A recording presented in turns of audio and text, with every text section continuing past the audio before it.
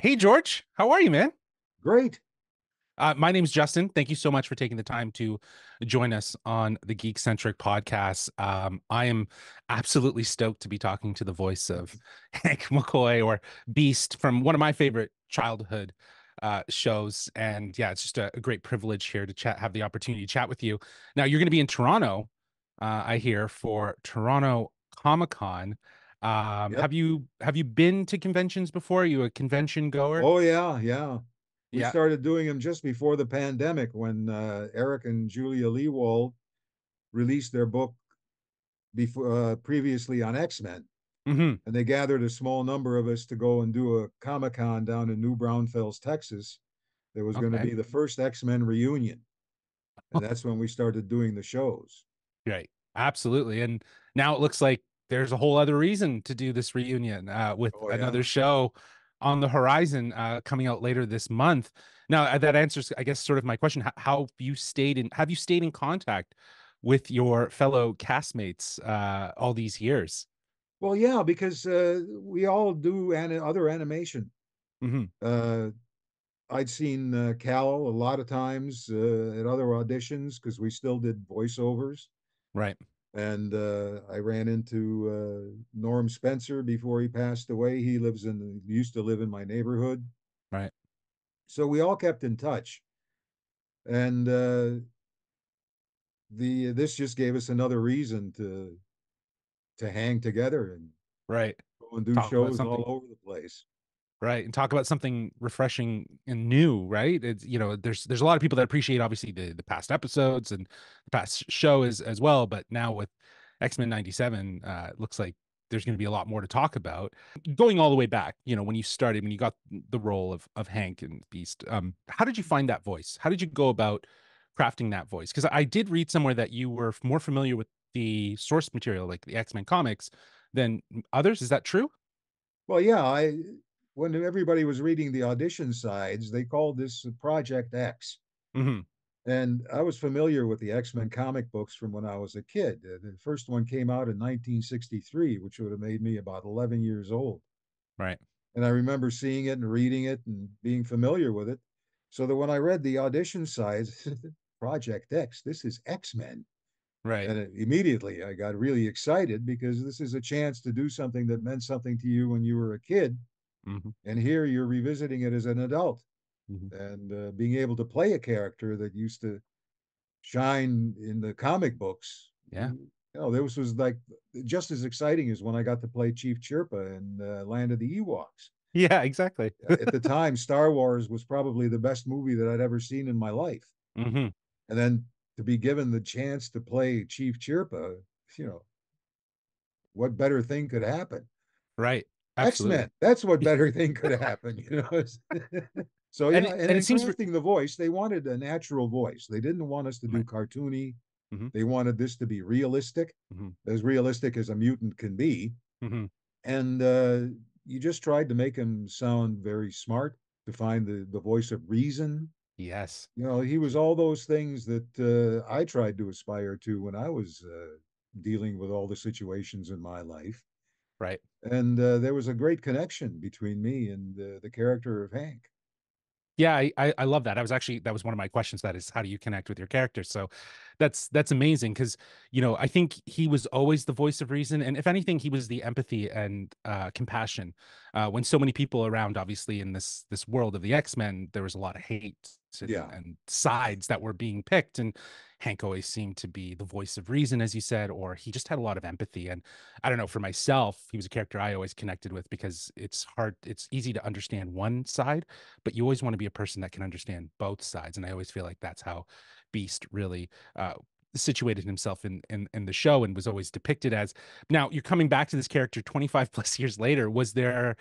Was it like getting on a bike again, or Oh was there yeah, very much was it so. like, yeah, was there anything that you had to try differently? And how much has the industry changed in your eyes? Like, obviously we've heard a lot with, obviously the pandemic and everything, people doing more records at home, less in studio. Were you before, and when you guys were doing the show back in the 90s, were you guys recording together? And has that changed now? Are you guys recording more like apart from each other? Well, now we're barely even seeing each other in the studio. Everybody's Right. so far apart. Hmm. that occasionally you run into the person who was recording ahead of you if you arrive 10 minutes early. But a lot of times they're on different days, Hmm. the recording sessions. So you're just going in there alone and you do Right. your thing and you go home. The very first season that we did the original X-Men, we all recorded together like we were doing radio drama. But it was a Cool. very time consuming thing because every Mm. time that you had to speak, everybody else's microphone had to be turned off. Mm. Then you gave your line, then your microphone got turned off, and everybody else's got turned back on. So the whole idea of spontaneity was killed because it took so much time to do all that. Right. And it made a recording session that should have taken an hour last like 5 hours. And so they stopped doing it because it was very inefficient. Right. And then we all went to individual records. Unless there was a two-person scene, then they bring the two of us together. Hmm. And now you don't even really see the other people at the sessions because you can do it remotely. Right. A lot of people have studios in their own homes, so they can do the recordings there. You know, I still go to the studio. I didn't bother to build a studio in my room. Right. Right. No, of course. We've actually talked to D. Bradley Baker, who does a lot of his voice work, and he has like his own little like uh setup in his office, and he talks about, the difference and how people like to situate themselves, and working with someone will always yield something different than when you're working on your own, obviously, Yeah, right? So I feel like, there's a lot of opportunities, but as you said, it was probably not as efficient when everyone's together and you got to kill mics and turn mics on and stuff like that. It just draws out the process. Have you seen any of the recent any of the new episodes? Have they shown you any of them at all? yeah. I've seen little snippets of it because we've gone in to do ADR, audio Right. dialogue replacement, and W- would you I've be able seen to? little snippets of it. It looks fabulous. I Right. haven't seen a full episode. Okay, so you haven't seen a full episode. I was going to ask if there was any episode that you would be excited for fans to see from the upcoming show, but if you can't comment on that, that's No, I totally can't. I understandable. can't Oh, because okay, until the show is released, we can't make any kind of for sure. way or spoiler alerts or anything like that. Yeah, no All we can worries. say is it looks fabulous. You Yeah, won't be disappointed. The yeah. writing is just as good as it was back in the 90s. They've kept the spirit of the show alive. Hmm. All of our characters are consistent with what we did before. Yeah. So that's all we can say. Yeah, and I think a huge part of that spirit is bringing back the original voice cast as much as possible. Obviously, times have changed, and maybe not everyone's here, but at the end of the day, that helps to really forge that spirit and keep Yeah. that They're also continuity. introducing a lot of new characters, Yes, so I've heard. Yes, and and I'm they're I'm very basing a lot excited. of it on the current comic books. Hmm. Awesome. So it's That's great. everybody that's working on the new show had to be a diehard fan of X-Men. Right. In the original series, a lot of the people that were working on the show had never even really heard of X-Men. Right. They never seen a comic book. They were just animators or writers. Hmm. And so they had to familiarize themselves with the whole genre. And Yeah. now in this series, everybody that's working on it is a diehard fan. So they're already well aware of all the characters and all the stories. And the direction that they probably want to take these Yeah. things too, right? There's a sense of confidence, which, now that Marvel's there and behind it and kind of pushing it in a direction, there's going to be that universe building elements. Circling back to where we started with conventions, like a lot of people talk about when they go to conventions, especially talent that gets to interact with fans as really great moments. Do you have any moments that you've really had great call outs with fans and moments with fans that have recognized and appreciated your work? Oh, yeah. Yeah. I remember the very first time that somebody came to my table and they were so overcome that they actually started to cry. Yeah. And this was a grown man just because the show meant so much to him Yeah. as a child. He found so much refuge in what we were doing Hmm. that he was overcome with emotion and had to go and compose himself before he could come back and have a conversation. So Wow. this is something we were never aware of when we were doing the original show because they Mhm. kept all that away from us. We didn't Right. have any idea how much fan mail was coming in. All we knew is that we kept getting renewed for 5 seasons, which basically is the target Hmm. for syndication. Yep. So if you could keep a series going for 5 years, that was major syndication, and that would ensure that the show would go on. Not necessarily in recordings, but it would live as a syndicated product. Right. So that was our goal. And when we achieved that, the show ended, and we never even thought about, we just went on to our next jobs. So when it got revived and we started doing these Comicons and we started meeting the fans, it was so overwhelming how much the show really meant to these people. And it's something that never really entered our minds. To us, we Hmm. were just doing a piece of entertainment that lasted for 5 years, and we went off and did the next show. A Hmm. lot of us were doing other shows at the same time. Hmm. While we were recording X-Men, I was also on Maniac Mansion, a live action Yes. show, Yeah. and I was playing a 4-year-old mutant who was a giant. Right. And so I would go, the studio for Maniac Mansion was about a mile, 2 miles away from the studio we did the recording of X-Men in. And I'd be dressed up as a 4-year-old wearing kids' clothes, and I'd hop on my motorcycle and ride over to the X-Men studio, do my record, and then ride back to keep working on Maniac Mansion. Right. So you're kind of splitting your time and Yeah. doing both. That's so great though. Like I love that you kind of get to see the residual effects of what X-Men meant to fans, Yeah. in this capacity. And And without the Comic Cons, we never would have known. yeah, it really does allow you to connect the dots and see the people and understand. And it rightfully so. The show is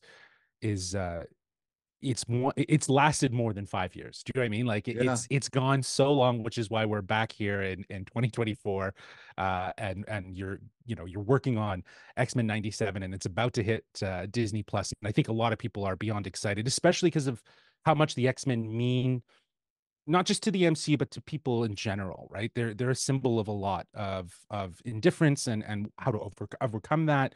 And I know for myself, like I said, to Hank McCoy or Beast was always the voice of reason, and in a lot of ways, and I'm not going to say he taught me empathy, but I saw what empathy looked like. I saw what Mm-hmm. compassion looked like. I saw what it meant to have um, two sides to the opinion, and he wore his mutancy differently than everyone else, Oh, obviously, when you're right? So blue. exactly, when you're giant and you're blue, it's harder to Yeah. hide, right? So he had to have a sense of composure and reason, and I think again, George, your voice just helped to elevate that persona and that character, which is why it's no surprise that someone would get a little emotional, especially if maybe they were struggling with something and you might have been the voice of reason for them, right? So It's happened more than once. nice. And a lot of the fans from the 90s are bringing their own kids, Yep. yes, and introducing them to the old series and having watch sessions with their kids. So, these are the things that make you kind of misty, that Right. what Well, it you sounds like thought was just a job meant so much to somebody else, mhm. Yeah. and it helped them, Yep. that they found refuge in it. And Yeah. that's That's the beautiful part of it, right? that's the Your beautiful art. part, the most valuable part of what we do. Awesome. Well, George, this has been an absolute delight. I think my time is up. I'm not sure if I still have more time, but I've asked all my questions. I'm so excited to have had the opportunity to talk. I'm looking forward to seeing you both at Toronto Comic Con when I'm there, but also on X-Men 97 when it hits Disney Plus later Well, this it's going to month. be released. The first episode will air March the 20th. Yeah, both. I think they're doing them back. There's two episodes that are airing Oh, back to on back. that day. Yeah, You so guys know more than we do. well, I'm actually going to be talking with Bo later, probably in the coming weeks, who's the showrunner for Yeah. X-Men. So Wonderful guy. I'm excited I to love talk him. to him. Yeah, I have a lot of questions already written. Any fond memories working with him? Well, I think I've only seen him once or twice in the early recording sessions. I don't know if he sits in. The only person we really see is Meredith, Hmm. who's directing the series, and everybody else who's listening in doesn't really appear on the screens. Right. So they're But I just think there as on Bo is a crew. wonderful, wonderful guy, and Hmm. I love him dearly. I think he's dedicated to this show, Yeah. and I hope it goes on for a while. Likewise, George. I hope we'll be talking to you again soon. And I didn't realize you were the truck driver Yeah, in X-Men 1 who was that's right. driving Rogue. That's cool. I did not know that. That's a cool little Easter egg to get the voice of Beast in Well, that what movie. happened was they put out a call for all these small roles that Canadians play in the American movies when they come to town. Right. And so my agent sent me out and read for the truck driver. He was about 5 lines. And the stunt coordinator, it was an old acquaintance of mine, and he leaned over to Brian Singer and he said, "That's the voice of Beast." And Brian called me over to the table and he said, "Without your show, I wouldn't be making this movie today." And Damn. Wow. gave me the That's a part of the heavy. truck driver. Yeah, that's heavy. That's Yeah, cool. That's really great to know because I think again, not to again just do loops around here. I think before we had the MCU, before we had any of those X-Men movie, this X-Men series, the X-Men animated from the 90s was all that everyone had. And yeah, in a lot of their minds, that was the Beast, that was the Wolverine, that was the Cyclops. And that's why so many people are looking when they see these live action options or live action sort of traits happening. They want to see elements of what was done there, yeah. the theme Well, song, the Brian characters. Singer followed the comics and he followed our Yep. series. Awesome. Well, thank you so much for your time, George. Again, really looking forward to seeing you at Toronto Comic Con. Enjoy We're your only time there there. one day, One day. What day are you there? Friday. Okay. And then So and you're we doing will, are I you think we're going to be showing up they're going to have a special screening of the first episode Oh, in one of the hotel rooms at the okay. convention. Sweet. And they're going to bring us in to do a little intro and a little Q&A afterwards. But we That's won't be amazing. at the show. We don't have room Okay. Yeah, on I imagine Saturday. it's yeah, it's probably a little tight. So, oh well, that's really great to know. Thank you so much for again for taking the time, George. I hope you have a great rest of your day. Well, thanks very much. Check the links in our description to find out how you can see George and the rest of the voice cast for X-Men 97 at this upcoming Toronto Comic Con.